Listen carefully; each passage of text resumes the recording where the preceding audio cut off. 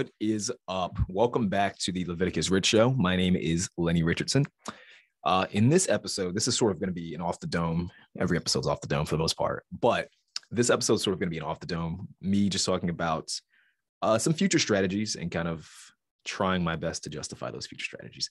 But hopefully there's some valuable insights I can provide in this video.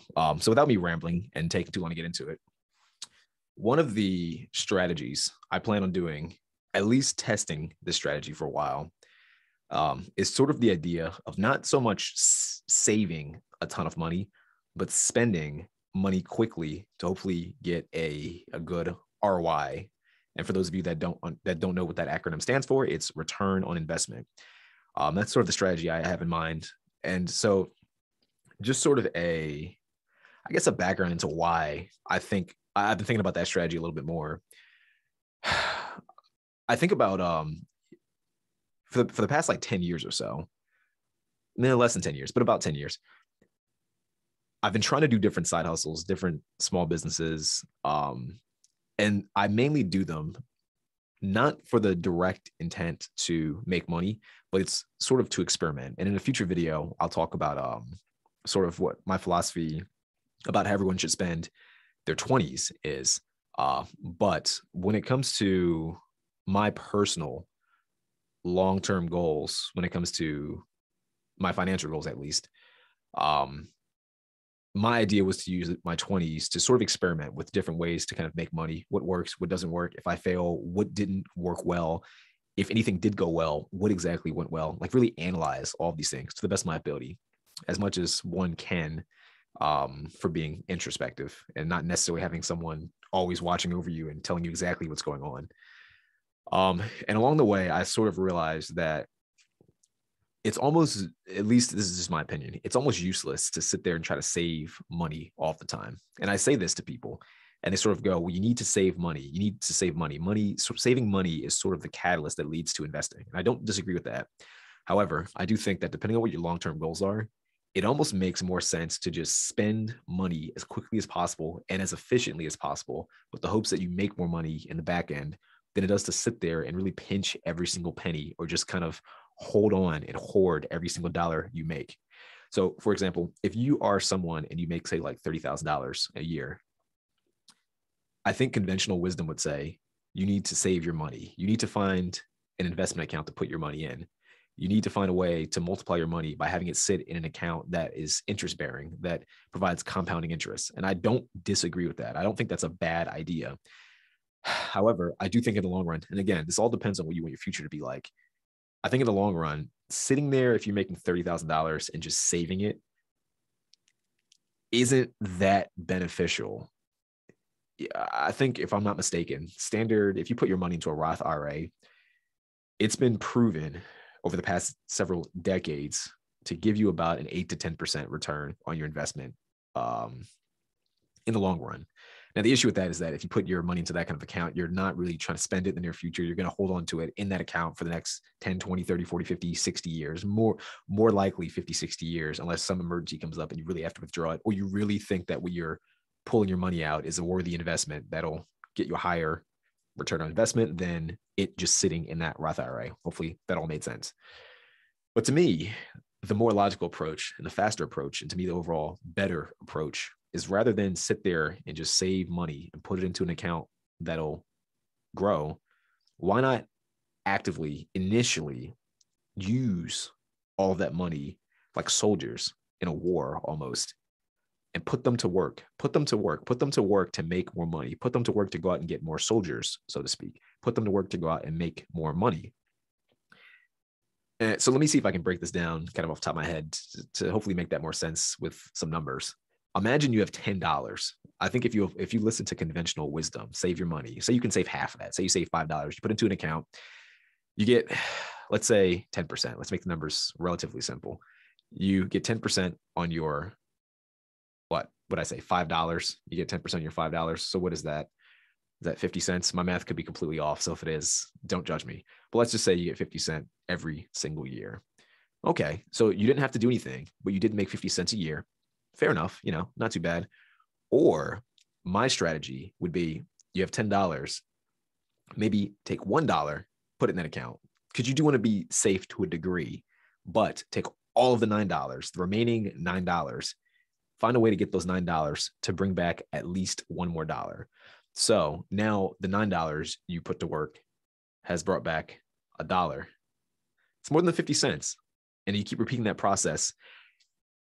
Over time, to me, you'll make more money faster. And the reason why I think that's a better strategy is because the $10, the $5 that makes back its 10%, you're getting, say, over the course of a year. My objective is that the $9 you put to work, you're getting back that extra dollar or more quickly. It's fast. You want to, if you can do it in a day, do it in a day. If you can do it in a week, do it in a week, month, whatever, but as quickly as possible. You're putting it to work and you're repeating the process as quickly as possible. So I think to me, that's a better, hopefully that made sense. Hopefully that's a better long-term strategy.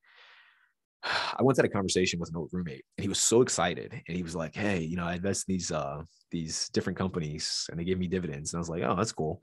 Well, based on what you invest now, how much do you get per year in dividends? He's like, oh, I'm investing like a couple hundred or a couple thousand, and I'm making back like $25 a year. And I was like, it's not really worth it to me. I mean, maybe I'm crazy. Like if I put $1,000 into something and got back $25 after a year, I was like, well, you know, I get that you're not spending your time to make that $25, but let's be real. $25 over the course of 365 days. What is that per day? Well, you didn't really make that much. Like it sounds nice. I think it's a good dopamine hit to say, oh, I made money passively and I put it into account.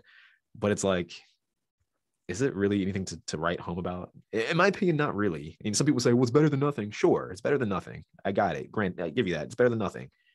However, my thinking is if you can take that 1,000, spend 500, get back 10%, $50. Again, if my math is good, well, you've made more. And hopefully if you've applied what I just said earlier about getting it faster, rather than get that $25 dividend for spending more money over the course of a year, maybe that 500, maybe you didn't spend all 1,000, maybe you spent 500, you got back 50, but it took you a month to do it. And then you can repeat that process. So now you compound on that because if you understand a process or if you understand a system, then you compound on that and then you make the money back faster. To me, that makes more sense. Instead of getting $25 over the course of a year, you've gotten back $50 each month. 50 times 12. What is that? My math is going to be terrible. $600 a year.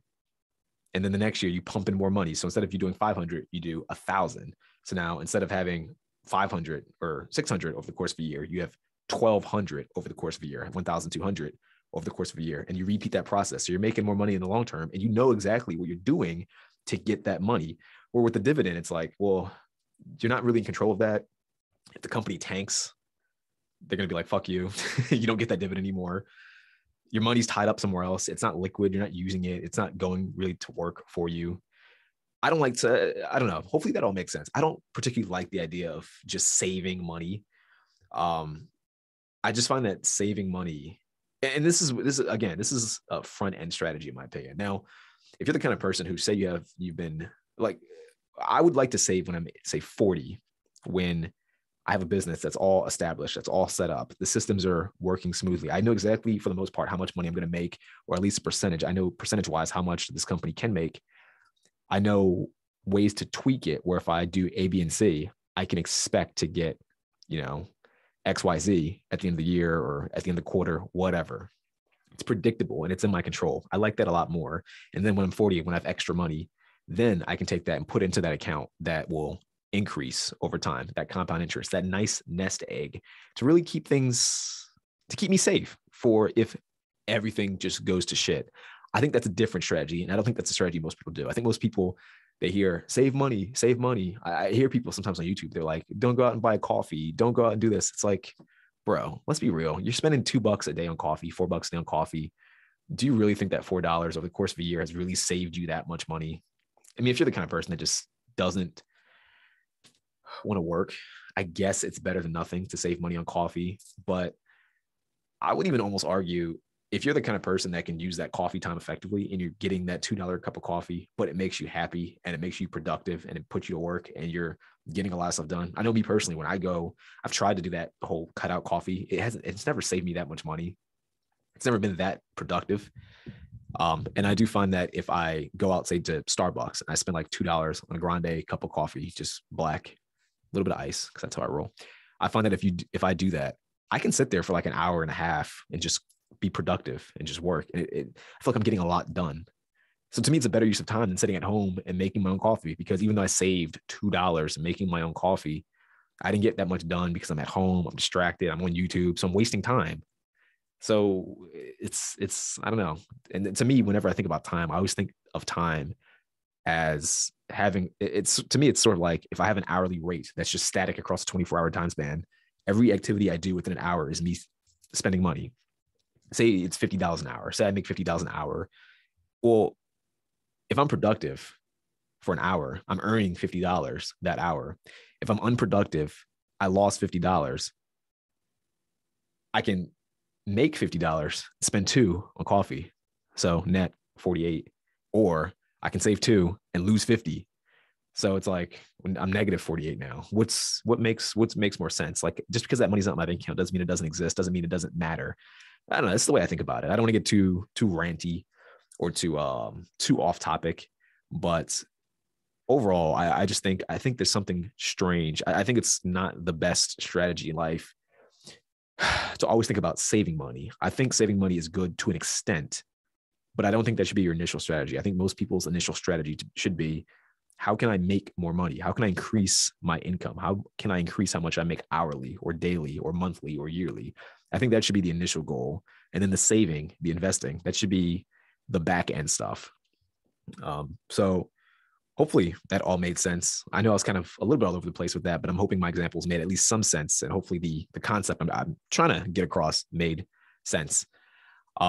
But let me know what you think. As always, leave a comment, share your thoughts. I'm always curious to hear other people's perspectives, because I'm not saying I'm right. I'm not saying that's the only strategy that anyone should apply. Like I said earlier in the video, everyone's different. Everyone has different lifestyle goals. And so the whole spending thing is what I think I should do because of my goals. I don't necessarily, for some people that I know who are very conservative and they don't like doing the stuff I like to do, it's not a goal for them. It's too risky. And I think they actually be better off just saving all of their money and not spending much of it at all. I think that's a better strategy. So I'm not saying that my strategy is 100% correct or the best thing for everyone to do. It's just an idea that I wanted to share in this podcast / video. So let me know what you think. Feel free to reach out by DM or leave a comment. Love to hear your feedback. But until the next episode, peace out.